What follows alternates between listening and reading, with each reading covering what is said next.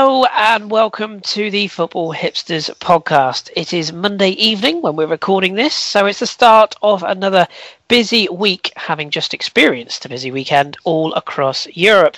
My name is your host, Kris, and I've got two of my three-man crew with me this evening. Once again, I welcome back Drew and John. Good evening, sirs. Evening. Afternoon, my cheeky darlings. Ah, yes, afternoon for you, Drew. I always forget you live in a different country entirely to the one I live in. No, Tom, our English is worse. Yeah, true. No Tom this evening as he's got some work commitments, so we wish Tom well, and I'm sure he will return soon. He's not dead, by the way. It sounded like he was dead. We wish him well. Christ. Tom will be back with us soon once work gets sorted out. So I will be handling La Liga this evening, so God help everybody who's a fan of Spanish football. I would do my best. However, this week we're going to start in France. So let's get straight over to it as I hand over to John for this week's Liga.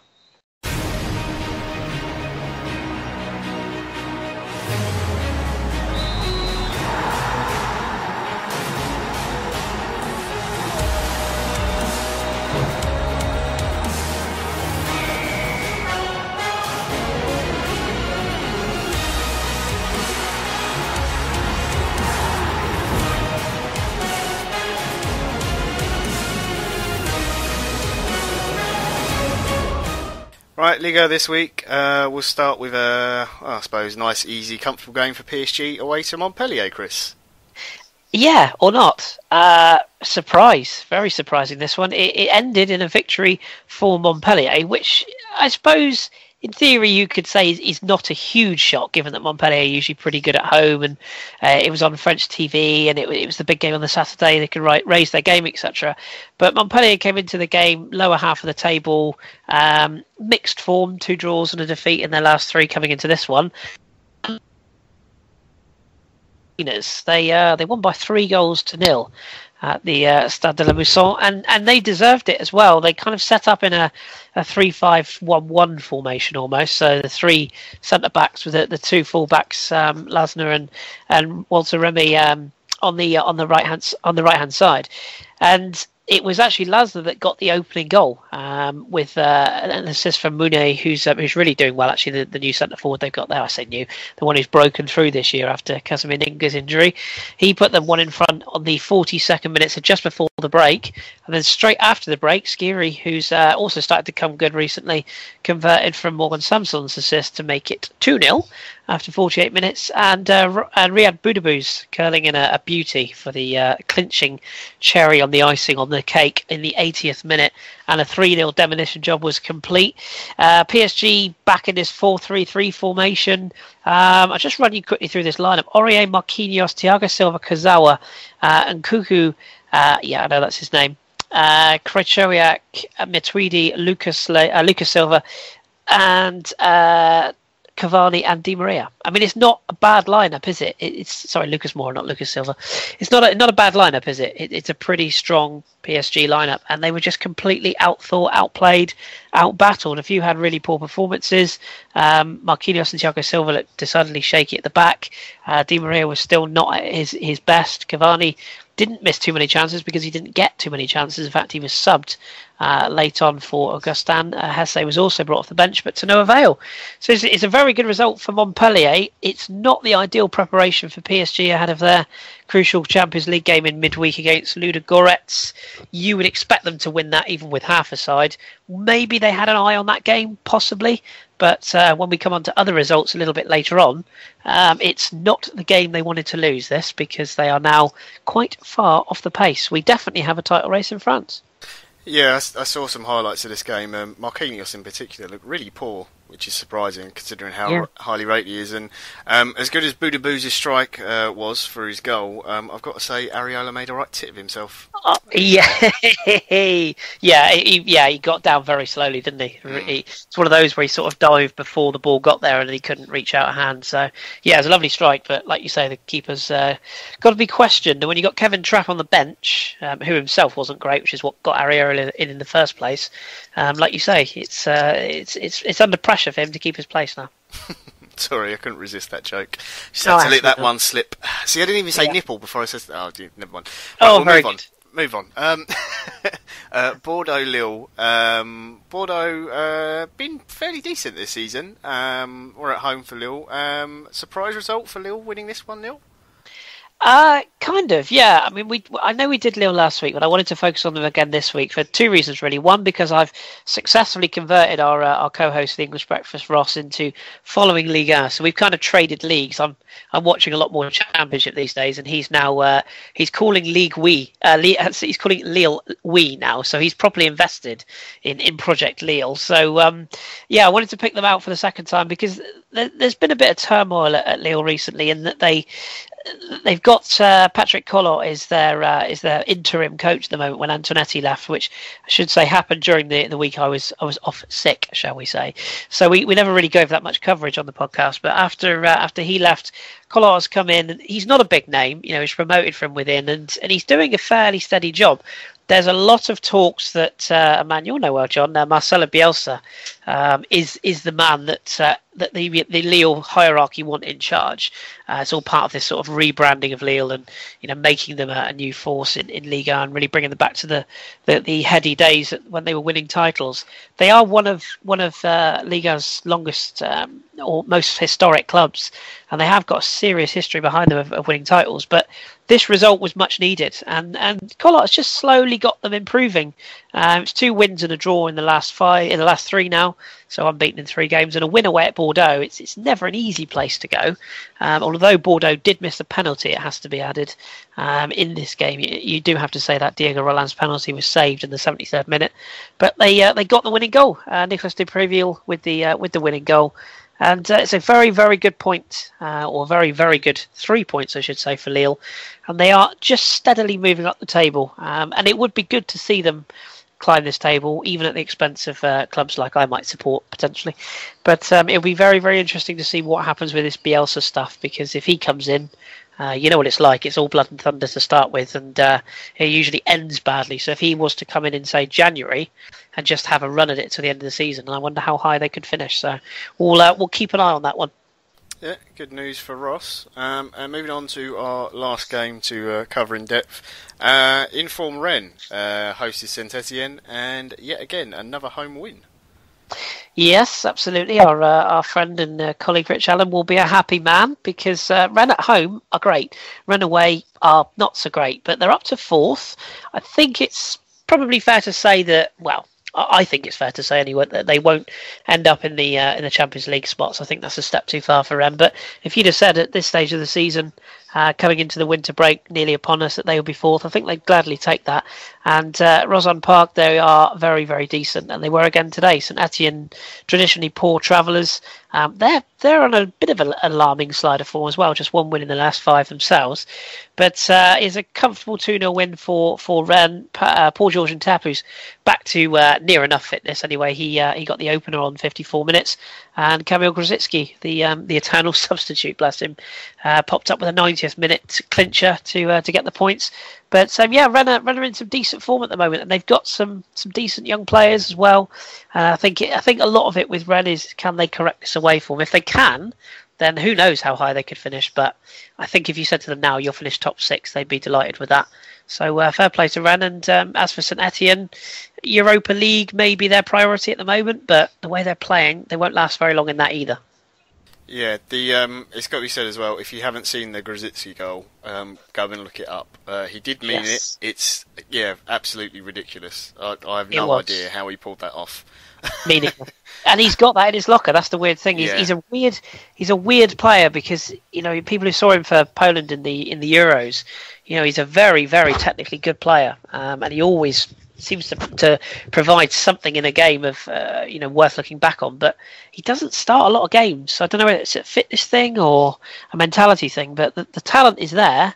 And whoever does end up picking him up, because I don't think he'll stay at Rennes in this role for much longer, I think he'll do a good job for them. Yeah, it's you can't even really describe it, so definitely go check that out. Do you want to run through the rest of the results, one of which we'll leave out because you're going to talk about it in the news? Yes, indeed, yes. So Friday night we had a bit of a thriller, actually. Caen 3, Dijon 3. Did not see this coming, I've got to be honest. I expected this to be a very horrible 0-0, but Santini with 2 and Caramo for Caen, or for Caen, I should say. Lise Mello, Dioni, the young lad I like, and an own goal from Bessat got the goals for Dijon, who were actually down to 10 men after the 31st minute. So very, very creditable point for them. Given the circumstances, I would suggest. Good point there. Lorient got a point again this week. Happy days. Once again, couldn't hold a lead, standard. Sylvain Marveau, Newcastle fans probably won't remember, but he played for them once. He put Lorient in front, but Jeju and Ndoye put for Angers back in front 2-1, but Waris equalised in the 66th minute. Monaco went goal crazy once again. 5 goals for Monaco. Again, they are just incredible at the moment. Kylian Mbappe got the opener. Thomas Lemar with a goal himself. Carrillo with the late. That was a very good goal, wasn't it, Lemar? It was, yeah. I was going to say that's another one you want to look up. And 2 more for lesser spotted El Tigre, Radamel Falcao. Back to form for him. So 5-0 there. Guingamp beat Nantes 2-0. The curious case of Nantes continues. I don't think it's going to be very long before we have an announcement from Nantes. We're waiting for it, the sacking of René Girard. Don't think it's going to be very long before that happens, if it hasn't happened at time of recording. Brion and Salimer with the goals there. And finally, the Sunday games. Marseille winning 3-11 Nancy, Tovan Gomis and Ng. That's almost an ex-Premier League score list there, isn't it? Well, it is, in fact. And Nice beat Toulouse by 3-0. Alisson Player, Younes Belanda and Jean-Michel Serie with the 3 goals there. Nice are back on top of Liga. Lovely stuff. Now, the game we didn't mention, because there was a suspension of the game. It did start, it just didn't get to finish. So do you want to fill us in what happened between Metz and Lyon, Kris? Yes, if anyone hasn't seen this, I'd be surprised because it's been all over social media and whatnot news outlets this week. But yeah, Metz were hosting Inform Lyon, and they went 1-0 up through Gauthier Ean, who's a young player who's just come in and all of a sudden sort of started getting some time on the pitch he's come through the Metz youth ranks, and he scored an absolutely blinding goal. I don't know whether I'm sure you can find it somewhere, even though the game is technically suspended. It's a beautiful curling strike from about 25 yards out into the top bin, and everything's great, or so it seems, except the Metz fans decided that was the ideal opportunity to throw firecrackers at Anthony Lopez in the Lyon goal, and unfortunately for him, and indeed for Metz and their supporters, ruined the game because it was then suspended for a period of 35 minutes, where Anthony Lopez was actually taken to hospital. And there's a very, very good picture of the image of the incident, that came out on social media, where you can clearly see the firecracker exploding right by his face, and he goes down. And I believe he was classed as sound trauma, I believe is what he was treated for. But either way, it's ridiculous. It's utterly nonsensical. I can't see any way that Metz will. It's very difficult. The French FA are quite strong on punishments. I would not be at all surprised to see there be either stadium ban or points removed from their table. And when you're a club like Metz, you can't afford to lose points. So it's absolutely crackers. The game will be replayed at some point. We don't know when. But yeah, just an absolutely crackers set of circumstances. Yeah, very stupid, and disappointing as well for the other Metz fans as well, because it's obviously just 1 or 2 individuals that have done it and ruined the game, and not a lot you can say about it really, but yeah, I'm sure everyone has seen it. Do you just want to give us the table then before we hand over to the next section?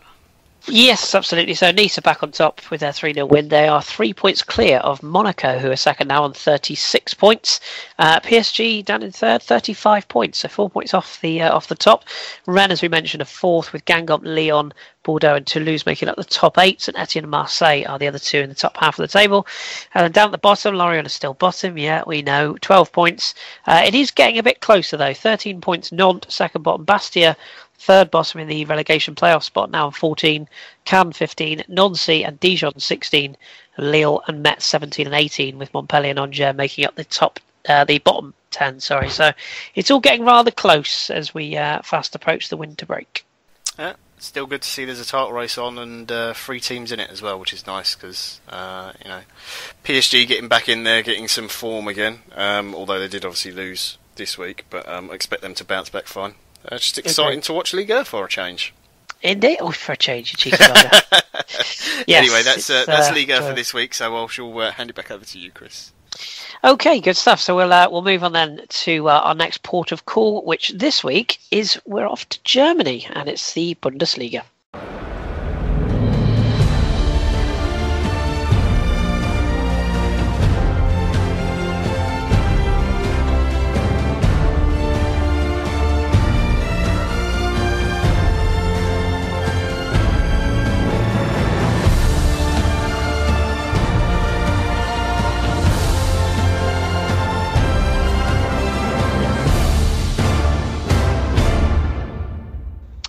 Right then, Drew. Lots of exciting action in the Bundesliga this weekend, as usual. And we're going to start with a club close to my heart.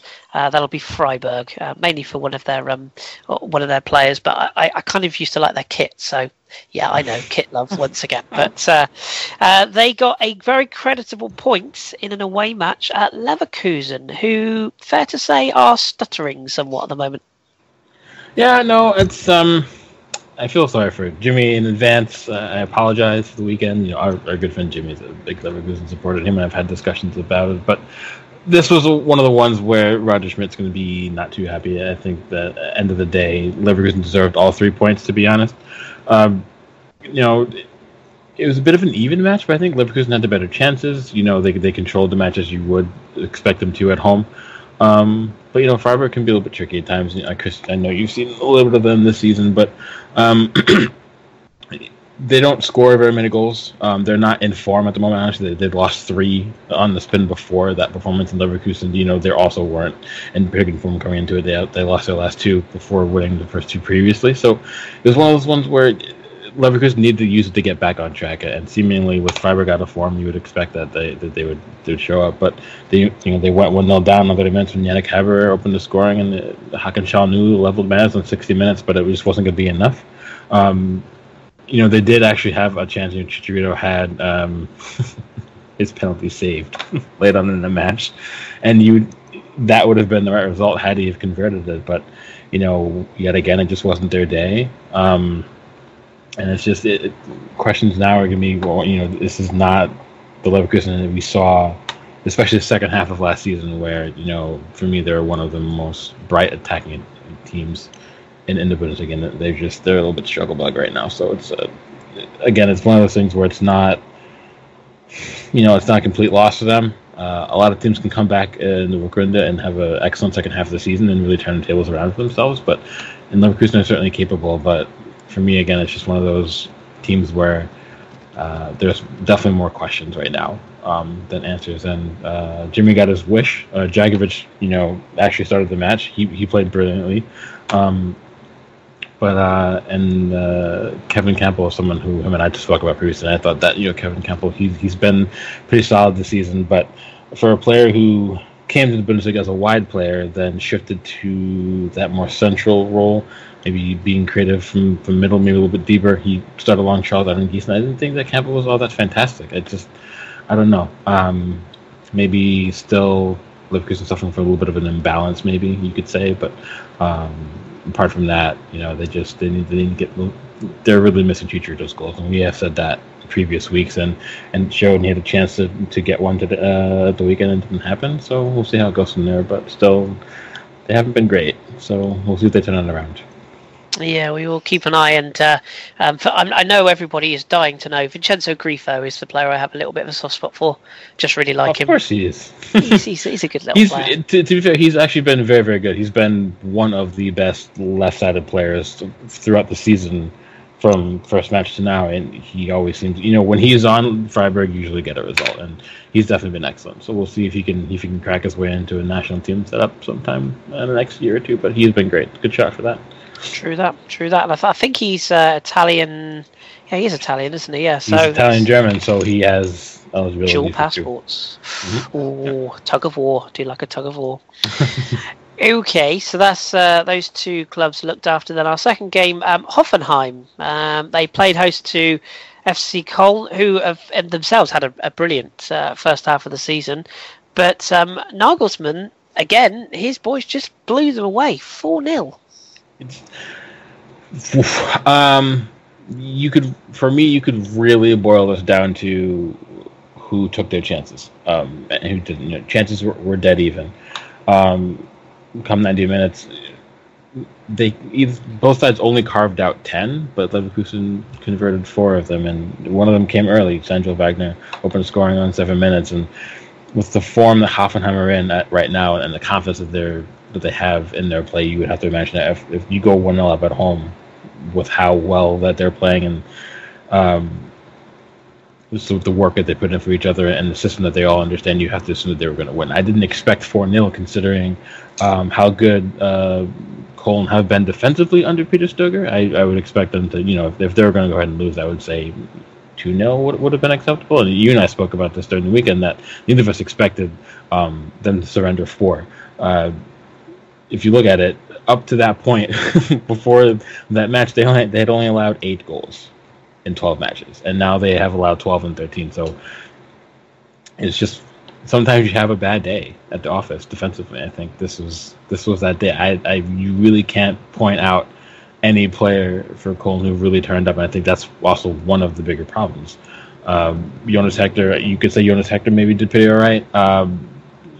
But again, as I've highlighted before, when Anthony Modeste doesn't score, Cologne are going to struggle, and they may still have lost, even if he did find a goal that game. But one goal can change everything. So if Hoffenheim go 2-0 up on 30 minutes when Jeremy Tolian scored, so say for example if Modeste scored and made it 2-1, when your striker can turn up and get you a goal in a tough spot, sometimes momentum can shift and you can maybe dig out a result, or at least sort of lessen the damage suffered, but it just wasn't meant to be. So for me, this kind of highlights that one of those things where when they can't find ways to make Modeste the threat that he is, and then have him being focused on, even if he doesn't score, it opens up space for other people, and it just was one of those days where neither of those things happened. You can give Cologne credit for how hard they did defend well. They were good in the tackle as usual, but when Hoffenheim, they have a way of just converting their chances this season, and they do average, I think,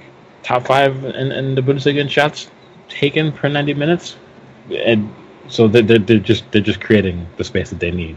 And again, you see the likes of Nathan Mimiri played very, very well. Sandro Wagner again did very well, and that seems like the back 3 under Nagelsmann has really given Hoffenheim the freedom to go forward and express themselves in further areas, and something you didn't see from them before that he really showed up, and it just makes such a big difference, and you really can't stop saying positive things about it. So it's another good performance from them, and with that result, they're up to 4th, and they're only 2 points back of Hertha, who are in 3rd, so the dream continues for them. But people shouldn't really worry about Cologne at the moment. It's just a hiccup, and they have lost recently, but their other 2 previous losses was a 2-1 away loss to Hertha and a 1-0 away loss against Eintracht Frankfurt. So you could say that maybe they don't really perform well on the road. All 3 of their losses this season come away from home, but so it's not all doom and gloom for them yet. But Hoffenheim are excellent, and they're still undefeated. Yeah, well said, well said. Speaking of teams that had a bad day at the office, that brings us nicely on to Wolfsburg, they've not had a bad day at the office, they've had a bad office of the season. I mean, they've just been 2 seasons. They weren't great last year. Yeah, that's a good point. Yeah, fair point. Now, we'll touch on some of the players in a second, but they lost again. It's another home defeat, and this time by 3-2 in a bit of a thriller, with Hertha, who themselves are having a top-quality season so far. It's when we spoke again, we had a little chit chat about this on WhatsApp.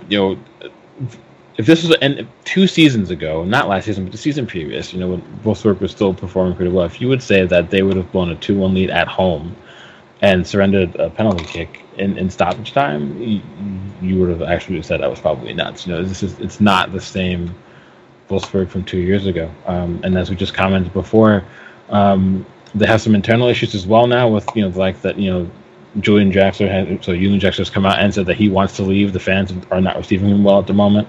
A lot of their key players just aren't performing, and you have to now ask yourself, is this because some of the players just don't want to be there? Is it just a dressing room breakdown on the whole? Are there issues with Flair and Ismail? It's now, for me, it looks like a multifaceted problem as to why Wolfsburg just aren't performing, and especially because over the last couple of seasons, they have been so good at home, especially. And, you have to give Hertha credit for coming back, obviously, but despite even though Wolfsburg surrendered the two late goals in the last 20 minutes, they still didn't really play very well. So you could almost say that Hertha actually deserved the win, and they almost didn't get it. I think Wolfsburg only created 8 chances through 98 minutes, and apart from that, Hertha were dominant. So it was an early shootout. Mayer opened the scoring on 12 minutes, and Marvin Plattenhardt leveled on 16, and then Paul Sagan scored on the 18th, and then Alexander Esfine tied up in 69 minutes, and then the late penalty happened in 91. So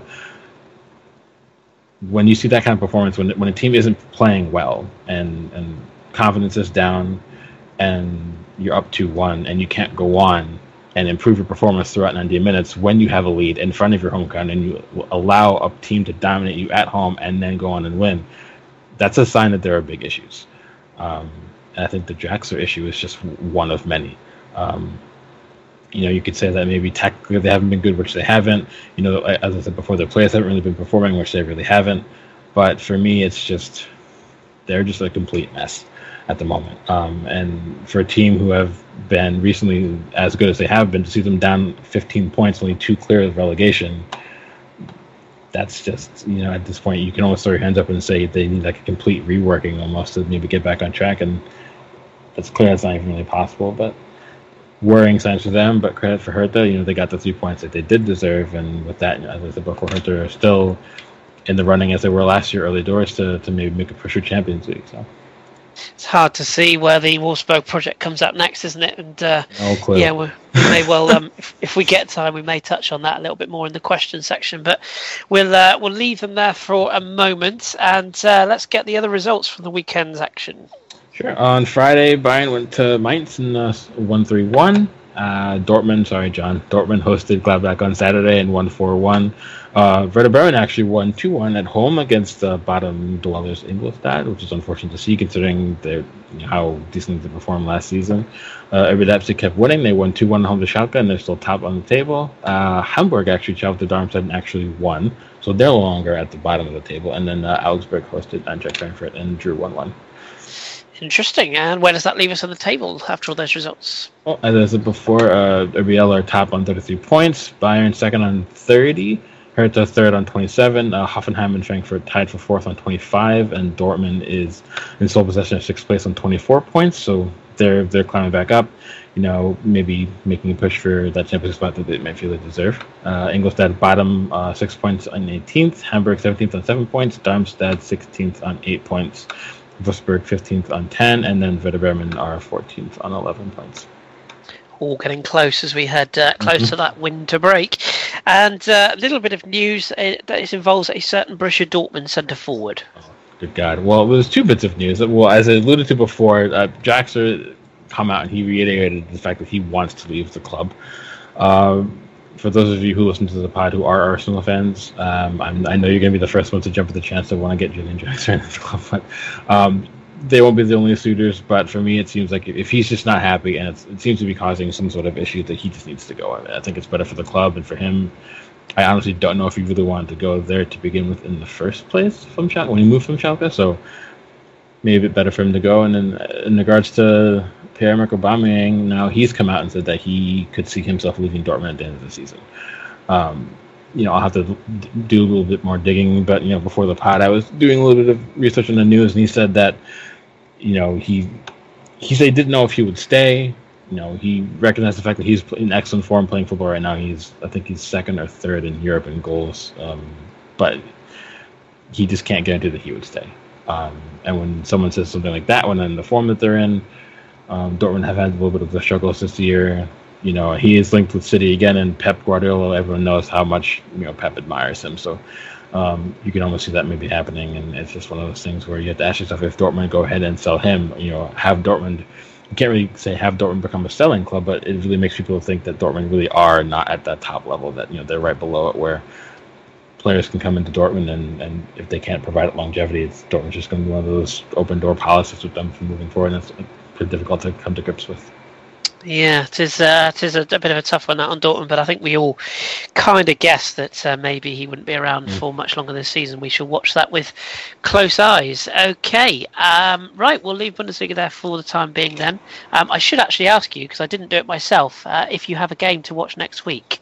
Oh, good grief. Actually, I thought about it before and I completely forgot. Give me 5 seconds to... Oh, it's actually the on Friday. Frankfurt hosts Hoffenheim. They're level on points for fourth, so that's got some interesting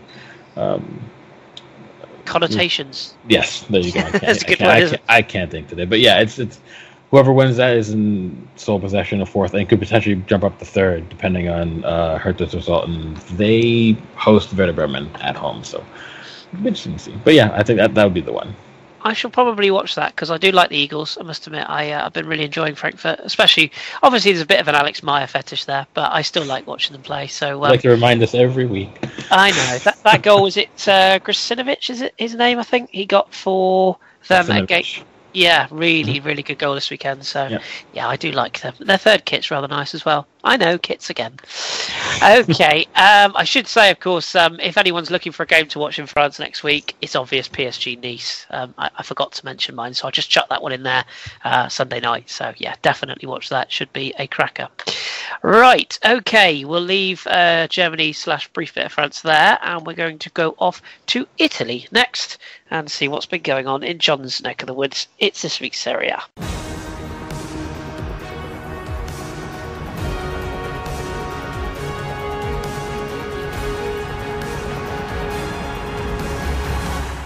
Okay then, John. So, what has been going on in Serie A this weekend? Well, the first game we, of course, have to highlight.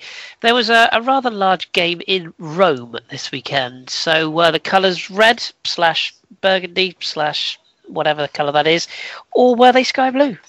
They were red / burgundy / whatever colour it is. And they were also brand new colours as well, because it was a specially commissioned kit just for the derby. It's a beauty. Yeah, even has special tracksuit jackets as well, which are very, very, very nice.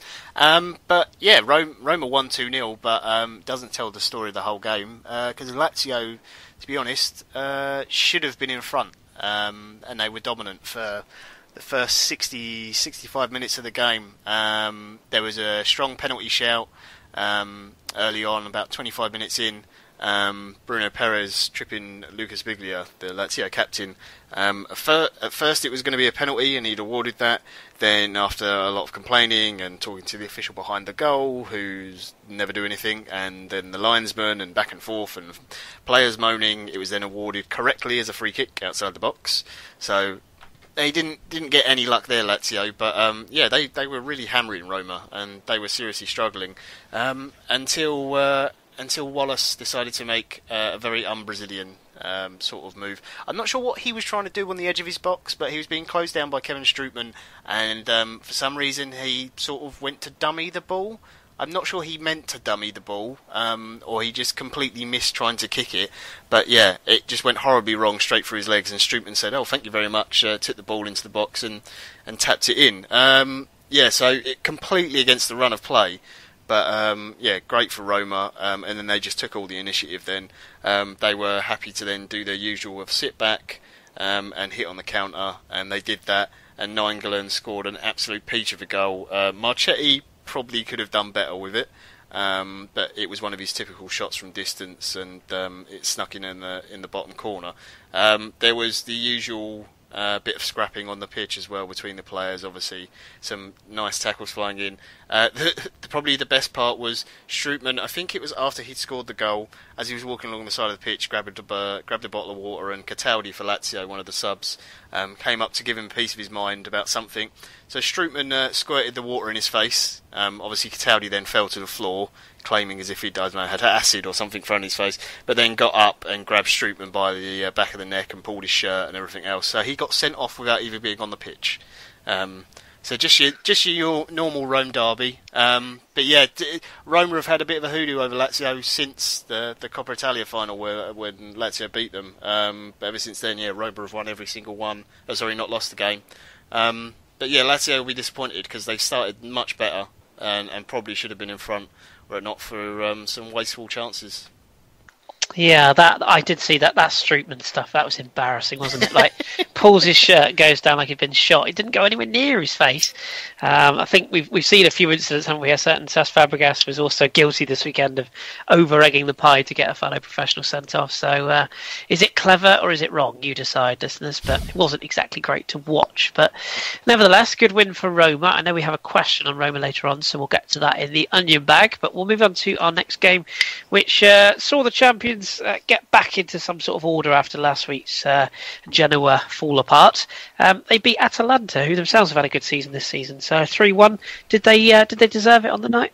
Yeah, absolutely. This is probably Juventus' best performance of the season. Atalanta were the form team in SerieA. I think they'd only lost one in their last 8. And they, we've been talking about how well they've been doing, how energetic they are, so many young players, so many exciting young Italian players as well. Juve have been struggling, how many defensive injuries they've had. They shifted to the back 4 that we talked about last week, with most of the BBC being out injured. So you had Regani in there, Lichtsteiner, Chiellini and Alexandro as the back 4. They sort of went to a 4-3-1-2, and Pjanic was actually the man in the hole with Dybala missing. And yeah, they just totally outplayed Atalanta. Just absolutely brilliant. First goal from Alexandro, 15 minutes in, picked the ball up on the left wing, come inside onto his right foot and drilled it in. Really, really good goal from him. And then 2, both from set pieces, one for Regani about 5 minutes after, and another for Mandzukic into the second half. Both 2 really good headed goals. Atalanta did get a goal back late on from Fourier. Again, the slight weakness they've got at the back at the moment being exposed from crosses. Not too much of a surprise because Atalanta are dangerous. It was a very good goal and really well taken, but just that Juve performance was so much better, and going into obviously the Champions League midweek, it will really reassure them because their fans were getting a little bit worried with all the players they had out injured. Looks like Dybala should be back soon, which is a big plus for them.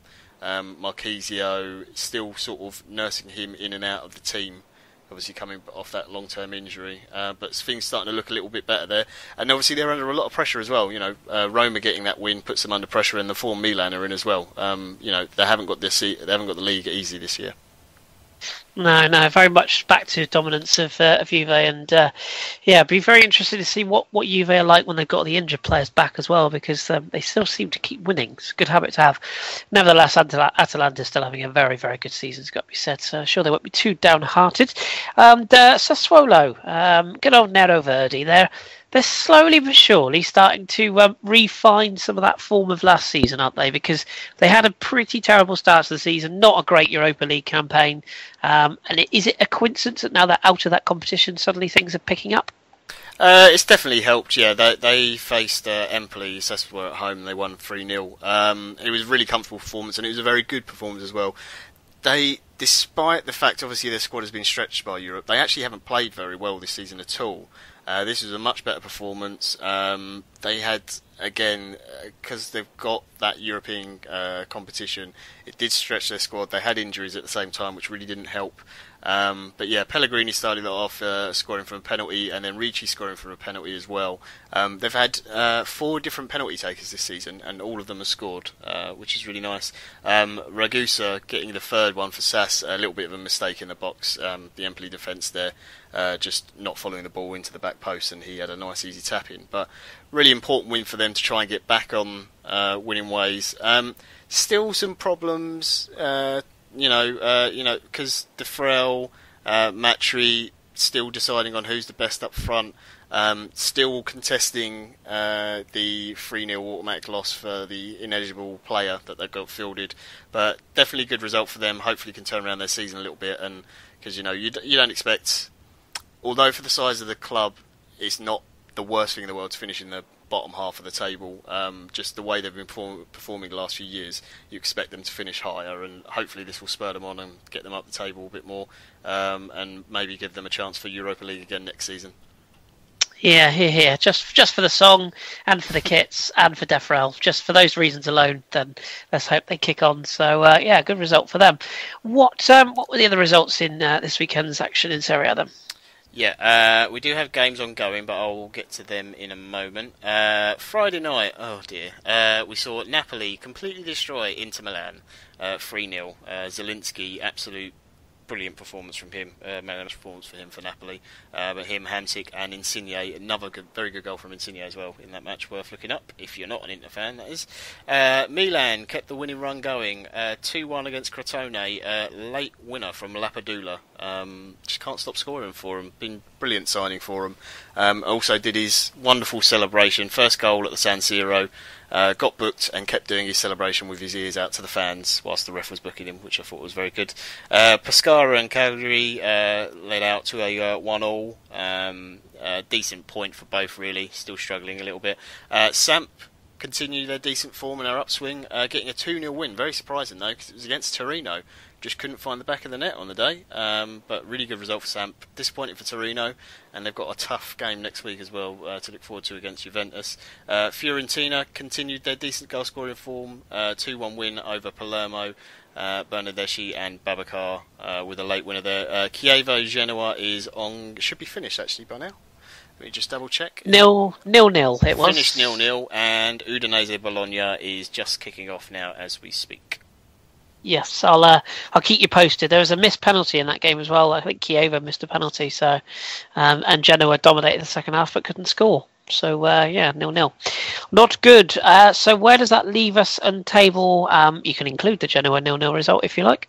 Yeah, Juventus are top on 36 points, but Roma with that win in the derby cut the gap to 4 points, tied with Milan. That's second and third. So yeah, you can just see how good Milan's form has been. Napoli getting back into form on 28 points, probably too far away from Juve realistically to catch them, but still with a chance of Champions League spot. Lazio as well, despite the loss, still in very good form, have been recently, 28 points, same as Atalanta. Torino just behind them on 25. Further down the table, you've got just absolutely terrible for the bottom four, really. Palermo, Crotone, both on 6 points, Pescara just above them on 8, and Empoli on 10.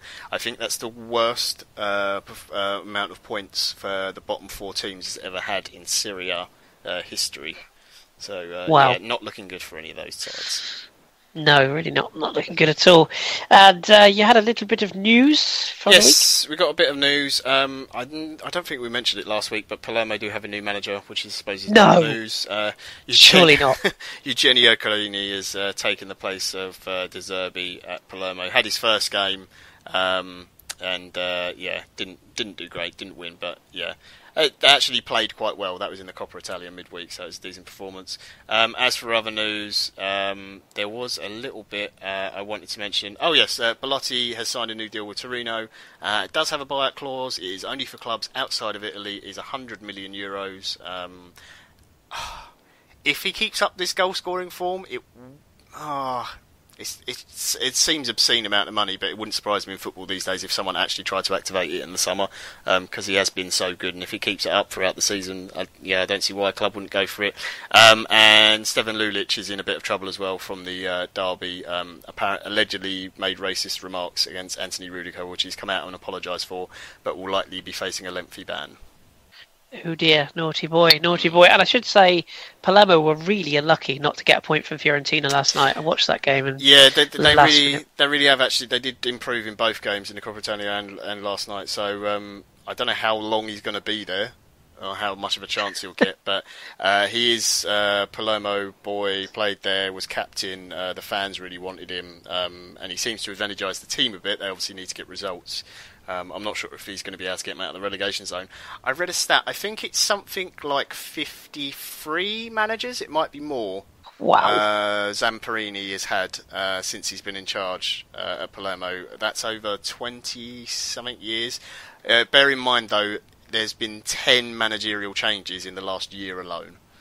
So, yeah. That is just crackers, isn't it? The stability element is just nuts. But okay, well, that's the week done in Serie A. Then, is there a game that you particularly looked at for next week? Yes. Well, there's two really, but the big one is sadly will be when we're recording. It's Monday night, Roma Milan, 8:00 Monday night.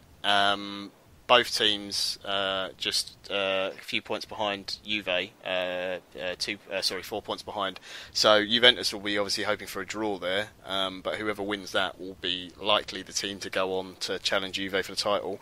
And Juve have got a tough game themselves. Torino do need to bounce back from that loss, and Juve have got to travel to Torino, so a Turin derby as well. Oh, when's that? That Saturday? is the Sunday, 2:00. Oh, I might have to watch that one. That sounds a bit tasty to me. Should be a good one. Good. Okay. So I think we've got a couple of SerieA questions for you later on as well. So we'll touch on those shortly, but we will leave Italy behind for another week, and we'll finish up with a little bit of Spanish action, and it's this week's La Liga.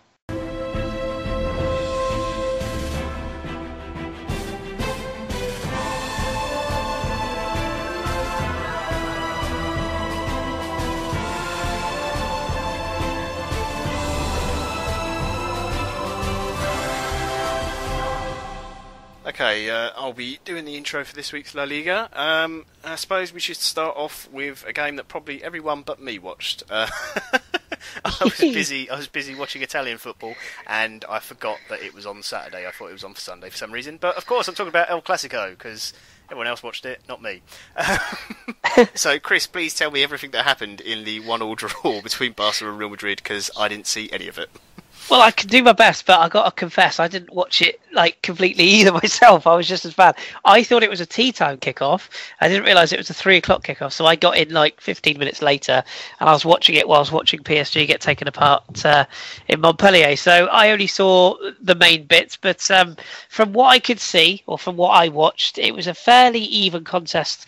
Although I think Barcelona ultimately will look at this as points dropped, because obviously they were the home side and needed the points more. They did actually go in front though. It was a very kind of, would it be fair to say it was deserved? I don't know.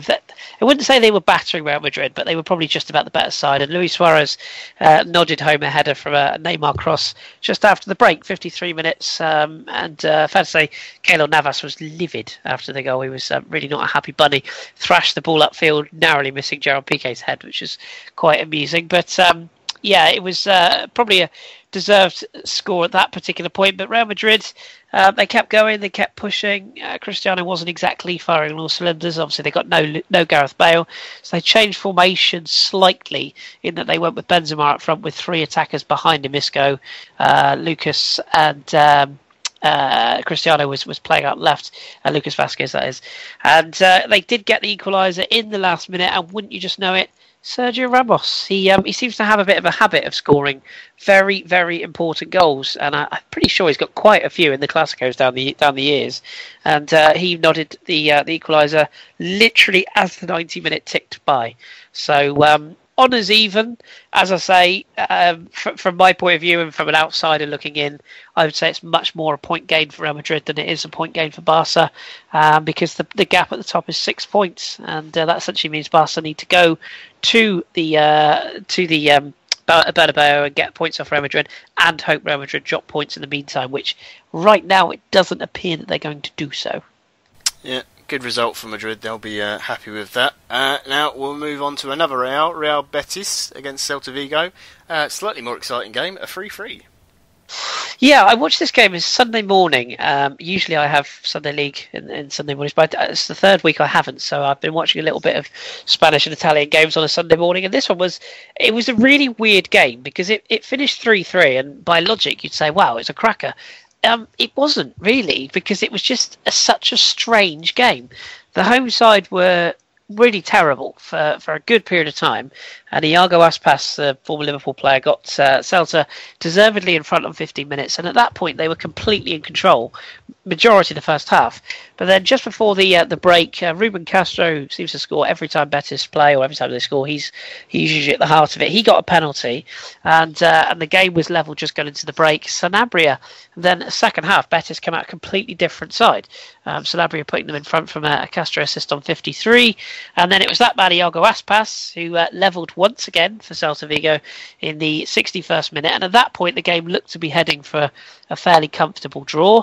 But then Pezzella with absolute bullet header. I don't know what speed this went in at, but it was a towering header from a corner which bulleted the home side back in front. And Roncaglia equalised for Celta Vigo. Again, only 5 minutes left on the clock. And up he rose, the Argentine, to steer in the equaliser for Celta Vigo. It was a game played in absolutely torrential downpours. For long periods of the game, there was just constant rain. It was tipping it down. So that probably affected the play a little bit. But it was a cracker's game. But honestly, it was just really, really strange because both sides played brilliantly for a period and then played awfully for another period. So, very strange game. Should say as well, Petros was sent off for 2 yellows late on for Betis. No surprises there.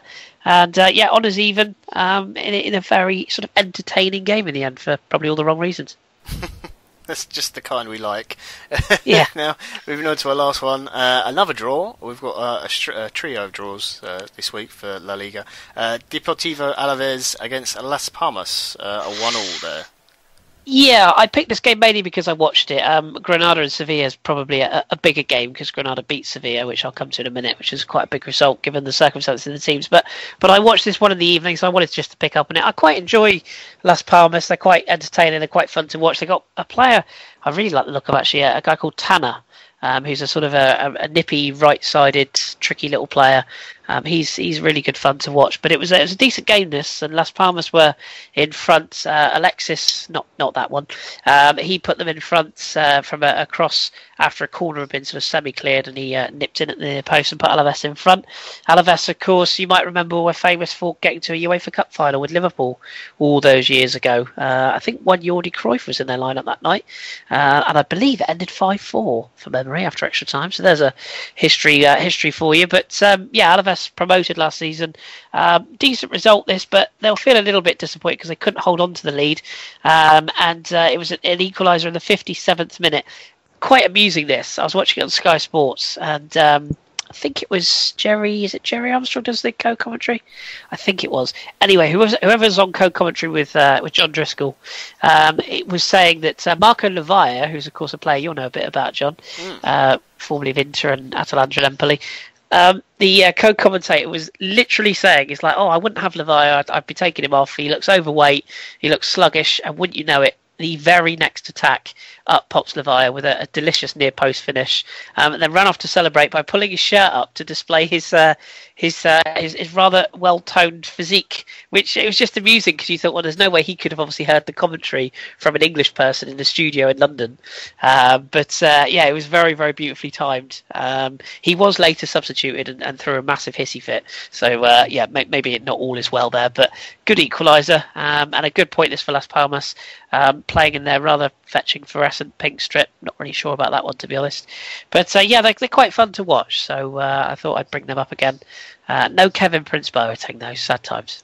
No, that's never good. We always like to see the Prince. Would you want to give us the rest of the results from La Liga? Yes, indeed. So we've got a game in progress at the moment. Deportivo La Coruña, at time of recording, are currently 1-0 up on Real Sociedad. Goal from Sydney there. So that one's in play at the moment. We have Sevilla. I mentioned the Sevilla game. They lost to Granada. Massive result this for Granada. Sevilla's away form coming into play once again for all the wrong reasons. Granada was second bottom. Sevilla were third at the start of play. So it's a real shocker that for Sevilla, but 2-1 victory for Granada. Legolas Villarreal was a 0-0 draw. It was terrible. I tried to watch a lot of it. I have to admit, I turned off. It was really not good. Atletico Madrid stumbling again, a 0-0 draw with Tom's beloved Espanyol. Atletico really looking decidedly shoddy. More on their manager in a second. And other results: Athletic Club Bilbao 3-1 victory over Eibar on the Sunday. Sporting Gijón with a 3-1 victory over Osasuna on the same day. And Valencia 2, Malaga 2 was the Sunday evening game. That was a belter, actually. I was kind of watching that in between Fiorentina and Nice. That was a very, very decent game. Rodrigo and Medran for Valencia. Pablo Fornals with a double for Malaga, including a very last kick of the ball as an equaliser. You've got to love that, haven't you, when it's the very last kick of the ball that goes in the net. So probably a valid point for Malaga, but Valencia will be gutted to chuck away points at home once again. Lovely stuff. Just want to run through the table quickly then. Yes, so Real Madrid are top of the league, 6 points clear of Barcelona, actually 34 points, Barcelona second on 28. Sevilla missing the chance to leapfrog Barcelona with that defeat to Granada there, 27 points. Atletico Madrid way back, 25 points, so 9 points off the top. Villarreal and Sociedad are 5th and 6th, although Sociedad, of course, if they can turn around that game with Deportivo, could go up as high as 4th tonight if they get the victory. Bilbao, Eibar, Celta Vigo and Las Palmas make up the top 10.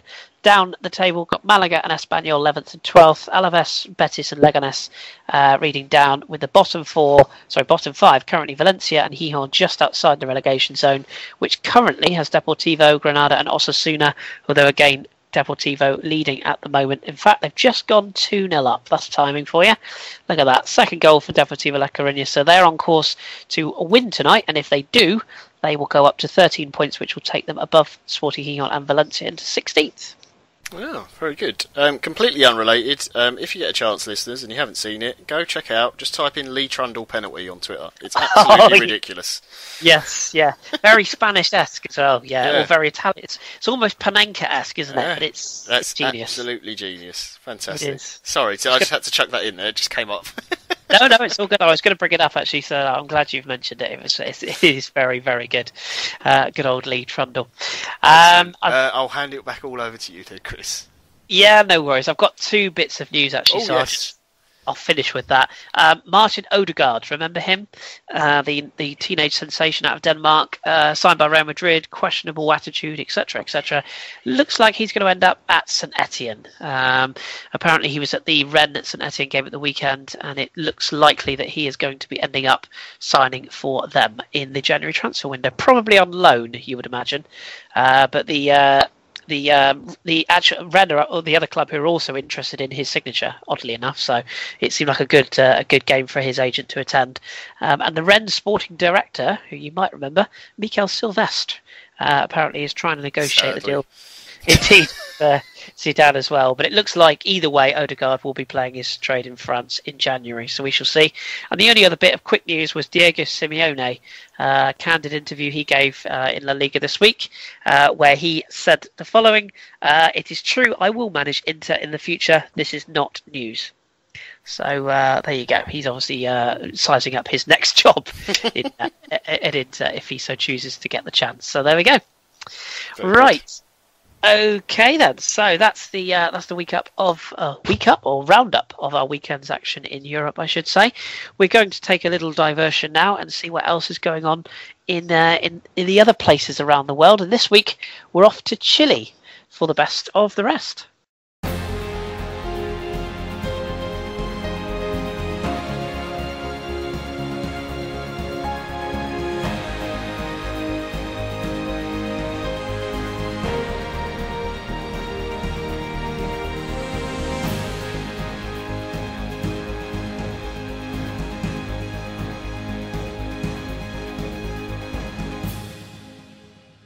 Okay, I wanted to go to Chile because they are just one game away from the end of their Apertura season. Chile is another one of these leagues which is massively confusing in that nobody really understands. Well, people do understand, of course, that's really insulting, but it's one of those leagues that sort of splits into two and then goes into playoffs and all that stuff. But anyway, all you need to know is that the Apertura is one game away from finishing, and we're very, very close to having champions, and those champions will be Universidad de Católica, who just need a point from their midweek game. I believe it's Wednesday, it might actually be Thursday, early hours of Wednesday anyway. They go away to Deportes Temuco, and if they get a point from that game, they will be the Apertura champions. This weekend, it was quite the games, quite the goals actually in this weekend's fixtures. Temuco themselves lost to Universidad de Chile, who of course people will remember very, very well, by 3-0. There was a 6-2 victory for Católica, who, of course, as we said, potential champions. They were playing Deportes Iquique, who were actually second. So second meets tops. It's pretty much a playoff to see who wins. One player had a lovely old job, a lovely old weekend. He goes by the name of Nicolas Castillo, formerly of Club Brugge, believe it or not, and also briefly of Mainz, although it's a long time ago, and Frosinone. He scored 4 times, so we had a lovely afternoon. So 6-2 victory for Iquique, and that means Catholic, as we say, are very close to winning the championship. Union Española could jump into second place if results go their way, because they are currently sitting in third place. They beat Famagusta this weekend. O'Higgins, not the snooker player, they lost 3-1 to Universidad Concepción, and Colo Colo won 4-2 over Everton, which is quite impressive because Everton were only playing Man United that afternoon, so to travel all that way and lose 4-2, it's difficult for them. Of course, it's Everton Davinia, of course. But just looking at the table, a couple of big name sides that are down the bottom end. Again, if you follow your South American football, Cobresal are bottom, seems surprising. Audax Italiano are quite a big side. They're down the bottom 4. Everton Davinia themselves are 13th. And Huachipato are 10th, who've usually been pretty good in the Copa Libertadores. So some entertaining stuff in Chile, as you'd probably expect. Full of goals, full of red cards, full of fights. It all goes off in Chile. It's all great fun. So by next weekend, we could have new Chilean Apertura champions. Okie dokie. So that's the best of the rest for this week. Again, as usual, as we say, if there is a league you want us to focus on, if you want to get an update from a specific league around the world, drop us a tweet. We'll do our best. Just a heads up though, if you ask us to look at the Estonian Premier League, it might be a bit of a difficult one. So try and keep it sensible. Thanks very much. Right, let's move on then, and it's time to introduce you all to another one for our catalogue. And it's this week's Hipsters Choice.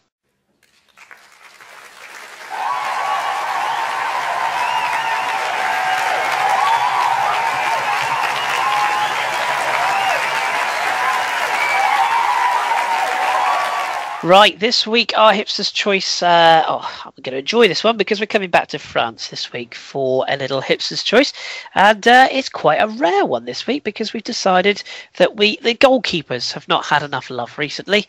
So this week's Hipsters Choice is Toulouse's Alban Lafont. So what do we know about Alban Lafont? Well, as you say, he is a goalkeeper. He's only 17 years of age, plays for Toulouse, wears the number 40 shirt, and he's a France under-18 international. He's actually born in Burkina Faso, 6'4" tall, 176 pounds. That's 80 kilograms in old money. He's right-footed. He is on Twitter, although not verified. Bless him. He's at Alban Lafont. So Lafont was born in Ouagadougou, I believe that's how you pronounce it. Anyway, it's the capital of Burkina Faso. Look it up yourselves if you want to pronounce that one. He was born to a French father and a Burkinabe mother. His parents separated when he was 9 years old, with Lafont moving to France to live with his father in Haro, while his mother remained in Burkina Faso. Lafont actually started his amateur career with AS La Tuisse, where he initially began playing his trade as an attacking midfielder before converting to a goalkeeper. He spent 6 years with La Tuisse, could be La Trois, but I'm going to go with La Tuisse, before signing for the Liga side Toulouse in 2014. And he spent more than a year at the Toulouse Academy before the manager at the time, Dominique Arabage, handed him his Liga debut on the 28th of November 2015 against OGC Nice. At the beginning of the season, the youngster was 5th choice goalkeeper, incredibly. Upon doing so, he became the youngest ever goalkeeper to play in Liga at the age of just 16 years, 310 days, surpassing the previous record held by Mikel Landreau. Having been 10 points adrift of safety at the time, Lafont's introduction to the Toulouse first team managed to help them avoid relegation on the final day of the season, thanks in part to their 8 clean sheets kept by Lafont in his 24 appearances that campaign. On the 30th of June 2016, he signed a new contract extending his stay to 2020, and in 2016-17 thus far, he's been Toulouse's number 1 keeper. He's kept 6 clean sheets in 16 league appearances, not bad, and is tied for 5th in terms of goals conceded, with Monaco 16 also conceded. Lafont has named man of the match in Toulouse's 0-0 draw with Angers on October 22nd, 2016.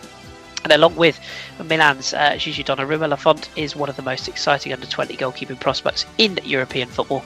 Lafont is naturally athletic and blessed with freakish reflexes, and he's also very composed and good in the air. He's maybe not as technically refined as the aforementioned Donnarumma, but sometimes struggles to contain shots, giving away too many rebounds. However, he has all the attributes to develop into a world-class goalkeeper. He has played with France under 16, under 17 levels, and as we said, currently plays for the under 18s, and he has been linked recently with the likes of Arsenal, Porto, Juventus, and rather surprisingly, Watford. Pick out the odd one out there. Okay, so my thanks to Kelly, as usual, for compiling those notes for me. And I want to ask my panellists their thoughts on goalkeepers and all things goalkeeping. So, John, we'll start with you because Gigi Donnarumma's name was mentioned twice in that piece there from Kelly, and he obviously is the big name when it comes to young goalkeepers in and around Europe. What do you think of so many young goalkeepers breaking through? Because we always think of goalkeepers as maturing when they get to their 30s or beyond. Donnarumma and the likes of Lafont are changing that. What do you put that down to, and how far do you think a player like a Donnarumma or a Lafont can go in the world game? I think, generally speaking, Donnarumma, Lafont, they're exceptions to the rule. There is a trend that goalkeepers, you're seeing younger goalkeepers come in starting as first-team players rather than sort of coming in for the cup competitions, that kind of thing. Like you see in the Premier League, you'll see some rotation there for FA Cup or League Cup, that kind of thing. So there is a little bit of a trend that way, but I do think for the most part they are exceptions, because you do have to have a completely different mentality and be so confident in your decision makings, and you can't doubt yourself at all as a goalkeeper. There's sort of the old cliche of, goalkeepers are the weirdos of the team, they're a bit crazy. Because you have to have this kind of level of arrogance about yourself that's separate from, say, that you would get with a striker, where you have to be sort of confident and cocky and, I can beat 3 players, it's fine, and I'll score a goal. You have to have a slightly more psychotic approach to it, I think, being a goalkeeper. The one thing with Donnarumma and Lafont is that they've still got flaws, both of them. And they're quite easy to spot, but it is a thing of they will just come naturally with age and playing more games and getting used to it. But I think actually Germany probably has maybe not the same low age level of 17, 16 that you've seen with Lafont and Donnarumma and a few others, but they generally tend to have a lot younger players throughout the team and in goalkeeping positions as well. So it might be a trend that started there first and it's sort of spread out wider through Europe. Yeah, so two very, very big names. And Drew, with regards to the Bundesliga and Germany, of course, Manuel Neuer has has always been the big name in German goalkeeping. But there's two, not as young, but still 2 young goalkeepers in the Bundesliga that you want to highlight with regards to the future of maybe the German national team, and in a similar vein to Lafont and Donnarumma. I mean, it'll be similar, but it's always difficult because you never know if they are going to have a future, because Neuer could go on and play until he's 40 and then there goes their future. Because Neuer is very much a generational goalkeeper in the sense that you have the likes of Oliver Kahn before him. But, Bert Leno is one of the ones that we were talking about. And then, who's the other we mentioned? I can't.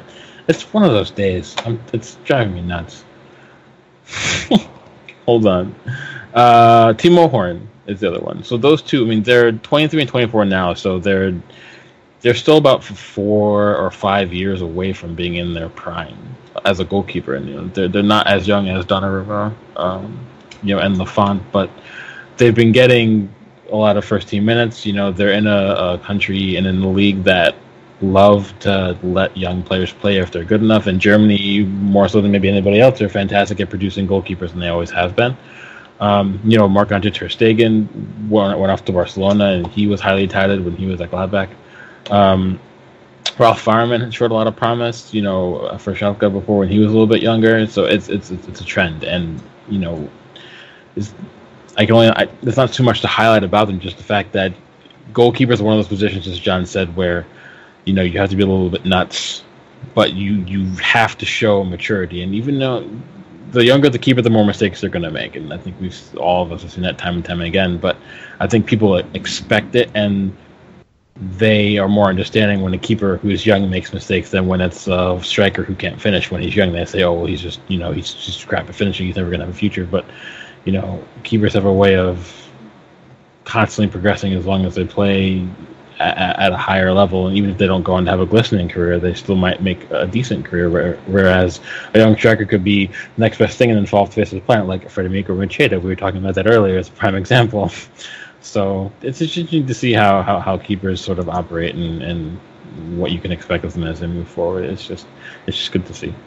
Yeah, indeed. And when you look at what Loris Karius is currently going through, Liverpool, it's can go one way or the other, very much so. And he was very highly touted in Germany, and we spoke about it. And you didn't know of making a move to the Premier League where fan expectations work differently than they do in Germany. In Germany, they're a bit more understanding when a player is younger. And the Premier League, as we all know, a young player comes in and it's supposed to be the next best thing, and they expect them to win the World Cup single-handedly, even though it's club football. one mistake, and you're ostracized from the community for months. So, well, it depends, but he's a quality keeper. And if it doesn't work out for him there, he might go back to Germany, and you might see the best of him again as you saw when he was at Mainz, the season before. So we'll see. Yeah, very true. Of course, moving from Mainz is less pressure than playing for a club like Liverpool as well. So yes, one to keep an eye on. But we will, of course, keep an eye on Alban Lafont's career at Toulouse. He is very, very highly touted. And for all of you asking if we were going to do Hipsters Choice for Gigi Donnarumma, it doesn't seem like there's much point because he's already a hugely touted footballer. So I don't think we're going to do that. But you never know. But two very, very highly rated keepers to keep an eye on. There is a goalkeeper in Spain that we will be looking at in the coming weeks. So we'll let that one just tease the air. Right, okay, let's finish then, as we always do, with some of your questions answered. And it's this week's Onion Bag. Right then, gentlemen. This week, we've got a fairly good split of questions, actually. And that means we've got some Liga questions. I know, I was surprised as well. We'll start with one, actually. This one comes from @Abbas_Galib. I think that's how you pronounce it, hopefully. If I'm wrong, Abbas, I do apologise. He wants to ask me, is Thomas Lemar the next big French talent and Leonardo Jardim a manager to look out for? It's a good question, Abbas. Thomas Lemar he's definitely one of the next big French players to look out for, or talents in Liga. There's so many. I know I'm a little bit biased, just a little bit, but there is so much young talent in Liga. It's hard to pin it on just one. There's a question about another young talent coming up actually in a minute that we'll get to, but he is definitely one to keep an eye on. Supremely talented, very, very good dribbler, likes to use both feet. He's got a hell of a shot on him, as John mentioned earlier on. Have a look at his goal from the weekend. Kind of rose to prominence this season with his performances against Tottenham in the Champions League.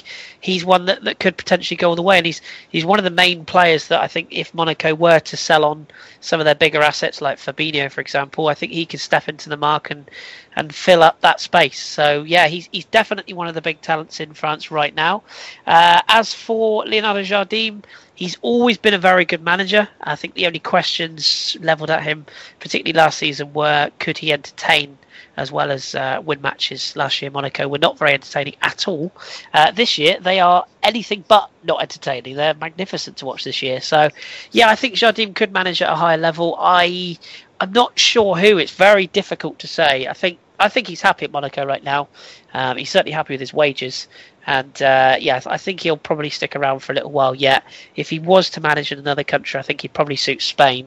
But I couldn't tell you which club. So, he's a manager to keep an eye on, but I think he's quite happy at Monaco for now.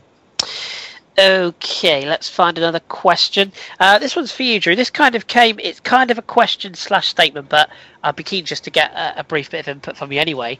Comes from our friend Gunnar Outpost, and he said, lads, I'm doing a Leipzig career mode on FIFA, and I wanted to make it as realistic as possible. Can you give me some rules, e.g. tactical approach, transfer style / limitations, when and how they sell players, formations to use, etc.? So, obviously you're the man, so if you were starting a Leipzig career, what sort of things would you be looking at Gunnar Outpost doing with his side, and what kind of rules? That's an awfully big commitment for Isn't it FIFA. just? No, so for me, I mean, the biggest thing that you want is if you look back over the course of the summer, especially. I mean, they brought in younger players. What they're looking for is they want stability moving forward in the first team, and they want to build with the players that they brought in. So, for example, they brought in Marius Müller from Kaiserslautern. He's only 23, and with the keepers that they have, Coltorti is already 36. So theoretically, when he's done, they'll have Peter Gulaxi and then Marius Müller moving forward. They loaned in Kyriakos Papadopoulos from Leverkusen. They brought in Bernardo and Benno Schmitz. Both of them came from Red Bull Salzburg. So one of the things that they do is they do still tap into their Red Bull partnership. So if you can ever find younger players from Salzburg that you can bring in, most likely on the cheaper end of things, then that's one thing you can target depending on the position you're looking for. They do promote from their youth system when they can. They're trying to do better things with that. They brought in Naby Keita as well, also from Salzburg. He's only 21. Oliver Burke's only 19. Timo Werner's only 20. So they really focused on younger players, bringing them in. So they want to build that core that they hopefully can keep together as they move forward. They don't make a lot of big purchases. Honestly, I don't remember if Naby Keita or Timo Werner was more expensive, but they don't really spend a lot of money. Let me look it up. Okay, I'm sorry. So Naby Keita was 15 million euro. Oliver Burke was 15 million euro. Timo Werner was 10 million euro. So they don't spend 20, 30 million euro or pounds on players. They look to spend total, 40, 50, 60 million on 5, 6, 7, 8 players, so they can really get good depth with youth for the first team and also for the system. As regards to tactics, they play 4-2-2-2. Two strikers, so usually Yusuf Poulsen and Timo Werner. Poulsen is quick, but Chris Cantessi is very, very good in the air. He can hold the play up well. Timo Werner plays off that shoulder. Then they have Emil Forsberg, usually on one flank, and then Marcel Sabitzer on the other, or they'll bring in Oliver Burke. So one winger is creative, one winger is more quick, direct, good on the ball. So you get a bit better tactical balance. In the middle, it's Naby Keita and Diego Demi. Both of them are their workhorses. They can go box to box routinely through 90 minutes. Naby Keita does get further forward with Diego Demi. When he does get up, he still sort of sits back and still provides that shield, but both of them have fantastic engines. The wingbacks do contribute sometimes, but so, I don't know what more I should say on it other than don't spend a ton of money. Look for good quality youth players you can bring in. And then there you go. And then just play more of a counter-attacking, high-acting kind of style. Don't look to possess too much, but just sort of hit them with pace on the flanks. Have a few creative players who can play a good long ball, or who you can take on your man as well, and you should be set. I'm pretty sure that Gunner Outpost will be happy with that answer. So, yeah, good stuff. And we'll let us know how you get on, Mr. Outpost. Let us know how you don't win the league, you fail. Yeah, true.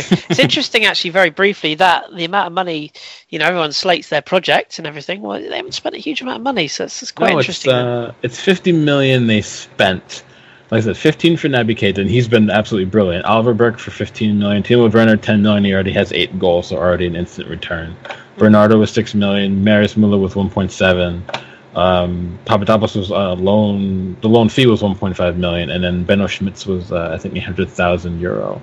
And they didn't really sell anybody for money, but they do have financial backing. But 50 million on 7 players is completely acceptable if you go on and get Champions League in your first season after promotion, and then you're looking to build the club. They're looking to maybe move to new ground. The goal is to become a regular in Champions League in the next 3 to 5 years, and if they had to spend 50 million in their first season to do it, and they get that goal ahead of schedule, then it's completely worth it. They'll make that money back in the season. So agreed, yeah. And they will always divide opinions, but yes. We've got a piece actually. Our good friend Korosh Musavi has written his piece, which he's ready to. In fact, I think he might actually have sent it to me.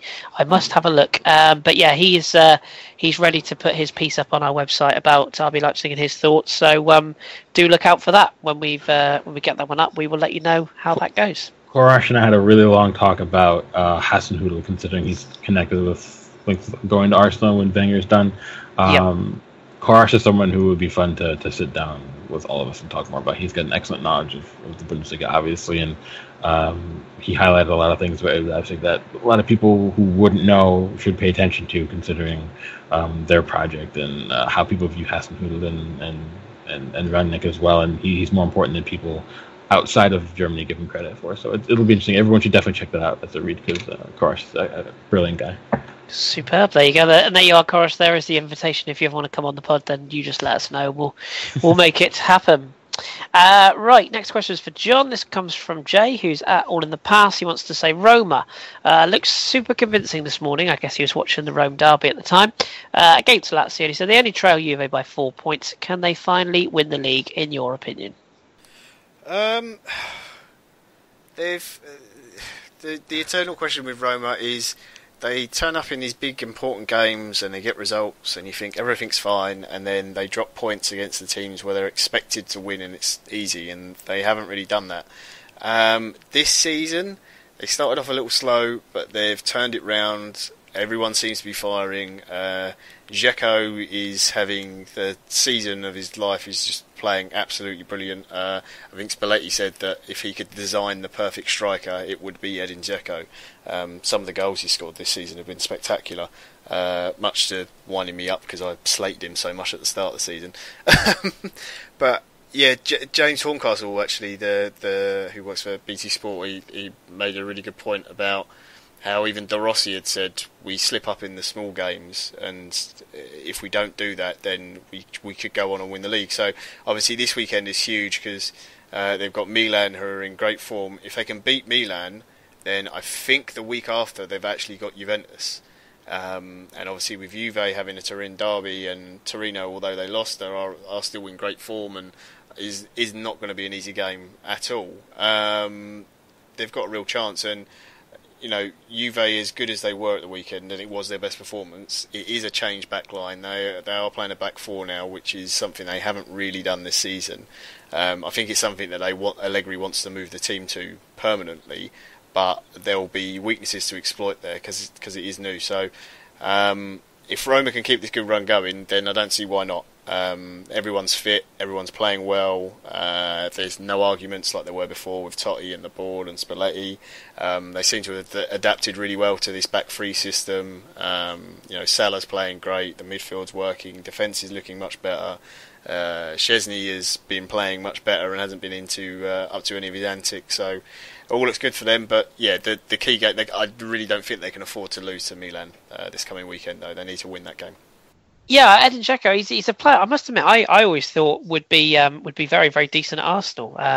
Again, for those who don't know, I'm an Arsenal fan. I'm sure you know that by now. But yeah, I always thought he'd do quite a good job at Arsenal. But obviously we missed the boat, and he is often the figure of fun. But as you say, that game with Milan is probably going to be a very interesting test of him and his Roma colleagues. So we will, of course, be across that game when it occurs. We've got 3 more questions here.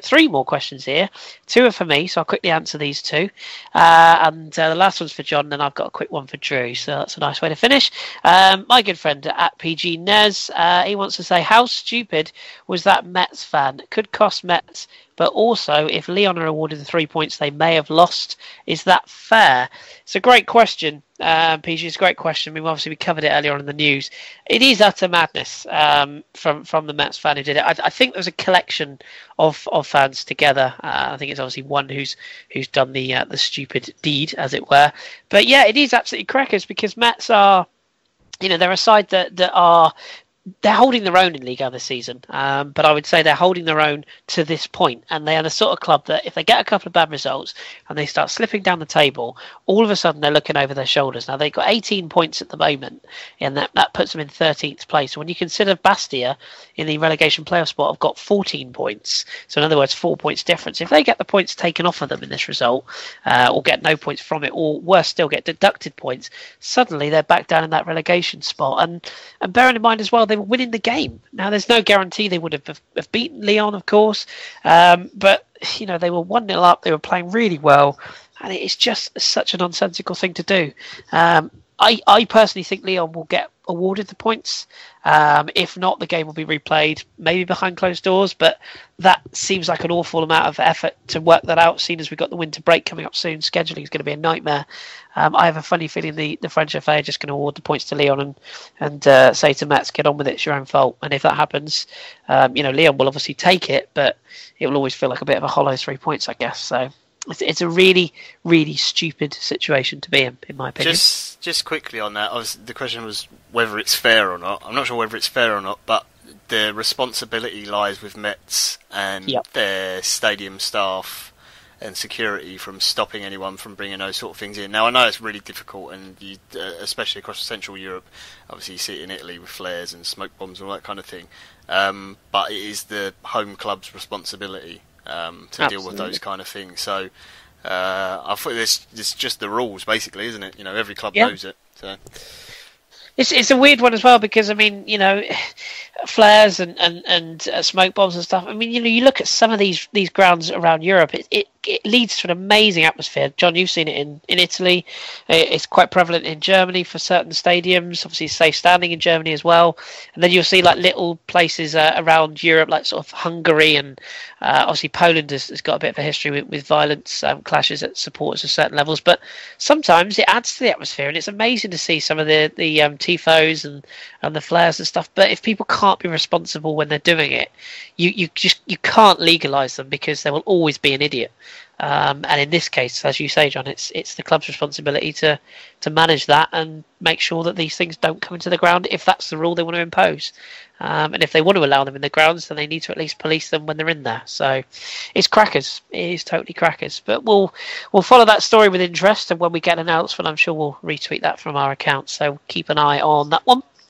Right, I'll ask you, John, your question, then I'll go back from one of mine, then we'll finish with the one for Drew. Actually, no, we'll do it the other way around, because Drew's been quiet for a minute. So, Drew, my question comes from me. We touched on Wolfsburg earlier on with regards to their plight and stuff. It's a very simple question. How many of their stars, quote unquote, do you think could go in January? I look specifically at Ricardo Rodriguez and Julian Draxler. Well, I think that would depend on the need of other clubs. I know a bunch of clubs have been linked with Rodriguez in the past. Arsenal, Juventus, if I'm not mistaken, and maybe a couple others. Even Bayern at a certain time. But January might be tough. I think with Draxler coming out and saying unequivocally that he wants to go, I think we will see Draxler leave in January, but I think we'll see Rodriguez go in the summer. Don't be surprised if he ends up in the Premier League. Don't be shocked if he goes to City, because Pep Guardiola was a big fan of his when Guardiola was at Bayern. You could also maybe see him popping up at someone like a United, unfortunately, because they just love to spend money. But I think both of them will go for sure. I don't see any way around it. And the club are struggling financially as well, and they're both in demand. Rodriguez is only 24, and Draxler, I do believe, somehow magically is still only 23, even though he's been around for quite some time. He was playing with Raul before Raul retired. So just to throw that in there. But yeah, I think both of them will leave the club for sure. I think the club can get a pretty penny for both, but I don't think money's going to solve their issues. I think there's so many other issues, and we talked about it before without going into too much detail. There's so many issues at the club already that, they might not be the only two to leave. But you can even see someone like a Daniel Dadavia leave, who only has made 6 appearances thus far, despite he was one of the only bright spots for Stuttgart last season, despite getting relegated. So, those two for sure, and maybe a couple others as well. But it's not looking good for them moving forward, I don't think. No, it's really not. I was interested by that. So, thank you for your answer there. Last one for John comes from our good friend Jimmy, who's meeting one of our other good friends this weekend, actually, Mr. Shredder. He tongue in cheek. What place do you expect Inter to finish next season in Serie B? Very good. Well, I would expect them to at least get promoted, but of course we still wouldn't win the league, so second. Yeah. On a serious note, I know we joke about it, and we watch stuff and Inter every week. Don't they just strike you as almost a bit like the Sunderland of SerieA, in that they just need to clear out all the players and just start again? Because it's just like every time they seem to bring in a new player, they disappear. They got Ranocchia's playing again. Yeah, I mean, the defence needs a serious overhaul. Like Miranda, I don't have a problem with. I think the rest of the defence, to be honest, you could probably do away with. Moreo is still young enough that you can improve. Pioli still obviously hasn't been there very long, so you've got to give him time as well to implement all his plans and ideas. Whether he gets that or not, we still don't know, because I still have no idea who's actually in charge of the club. With the takeover and everything else, the Sunni group have put people in, but whether they're actually in charge and is SerieA really still there or not, that's still up in the air. And actually, probably the weirdest one is Gabby Goal. I don't know if anyone remembers that we spent all that money on him, signed him, the wonder star Brazilian, and I think he's played 16 minutes of football. Since he's joined, so he wants to go, doesn't he? Already, apparently, there's talk of him wanting to leave already. Yeah, there's talk of him maybe being loaned out in January, and then seeing what to do afterwards in the summer. I really don't know. Pioli obviously hasn't had a long time with him or the rest of the players, so I hope to see him play at some point. But that move hasn't worked out either. So it's just the club being pulled in too many different directions at once. So. Yeah, it needs a stable hand. Hopefully Pioli stays for a few years and steadies the ship, and they clear some players out, and he gets the whole summer to restructure the team a bit, especially in defence. Yeah, it's a bit of a mess. Okay, and our final question, it's another French question from our good friend Janzev Shaheen. Not enjoying his Nantes season following, I'm sure. Morgan Sanson or Vincent Cosiello? Cosiello for me. I really like Morgan Sanson, I have to say. I'm a big fan of his. I like his low centre of gravity. The way he plays the game is good. And with him, it's always been about fitness. If he can stay fit, he could be... he reminds me a lot of a young Valbuena, similar sort of player. I think he could be a very, very good little player. But for me, Cosiello is the big one. I know we were saying earlier on, John, about the link with AC Milan. Yeah. Which I kind of called a few weeks ago, just because he strikes me a little bit like Verratti, but in the opposite way. I think his game could work in Italy really well. I could see him sort of doing the Pirlo, if you will, for Milan, just sitting maybe with Locatelli in that midfield and just pulling the strings. And also because he's quite small in stature, I'd like to see him go to Italy, where hopefully he could play his game, but it would be more about the tactical approach of play rather than the hustle and bustle of sort of a Premier League or a La Liga season. So I think he'll do well. And of course, Milan are now the young side, aren't they, of Italy? So he'd be in good company there. So I hope it works out for him. But yeah, for me, Cosiello is the man I'd go for. So good question, that. Okay, we will wind things down for this week then. Another podcast in the bank. I just want to say thanks, of course, to all of our listeners. Greatly appreciate you all. A couple of comments come in this week. I just want to highlight. They had a comment from one of our YouTube friends, actually, whose name I'm frantically trying to find here now. Oh, and I can't find it, so I'm going to have to go onto YouTube page. So while I do that, we should also give a little shout out to Josh, who was once again on with myself and Ross last night on the English Breakfast Pod. So if you haven't heard that, do give that a listen, because he's becoming a bit more of a regular with us, and he seems to enjoy it. So thank you very much for joining us, Josh. I want to give a shout out to Ahmed Saeed, who's another one of our regular listeners and regular contributors. Ahmed was having a chat, and he came up with a hashtag of Ask Drew this week, which was mildly amusing. So thank you for that. It's in relation to your Bundesliga knowledge, Drew, of course, nothing else. But, and the person I wanted to give a shout out to, as I load YouTube, Jeevnesh Shah, who put a nice comment on our podcast last night on YouTube, saying it's another great podcast. I'm waiting for Monday just because of you guys. So that's really kind and nice to hear. If you don't already know, you can subscribe to us on YouTube, on SoundCloud, or on iTunes. Few people were having some issues with iTunes last week. I think that was my fault. Sorry about that. Should be all fixed now. Everybody else, you can get onto those, and feel free. Leave us a comment, leave us some feedback, tweet us, whatever you'd like to do. We appreciate the feedback very, very much. So thank you all very kindly for your comments. We'll be back next week. I should also say at this point, Mr. Mark J. Fine, keep on running, sir. Keep on running. You keep sending your updates. We'll keep favouring them. So keep that running up. But thank you very much to my panellists for joining us tonight. So thank you to John and to Drew. No worries. Drew's run away. He's like, no, I'm done. He's gone. He's run for the hills. He has. He's run away. And of course, thanks. No, I'm here. Sorry. Oh, you're there. He's back. He was doing some writing. Really inopportune phone call. I want to let you off. And of course, our thanks to Tom as well, who couldn't be with us this evening, and to all the crew as usual, except for Gaz. Again, no credit due at all. Only joking. Right, so we'll wrap it up there. Thanks for choosing the Football Hipsters for your place for your football enjoyment. We'll be back on the Satchel on Thursday. I don't know if John's around. I'll have to try and persuade him in a minute. And we'll be back for the English breakfast on Sunday and a podcast regular this time next week. So until then, keep your beer strong and you guys are Trendy. We've been the Football Hipsters and we'll speak to you very soon.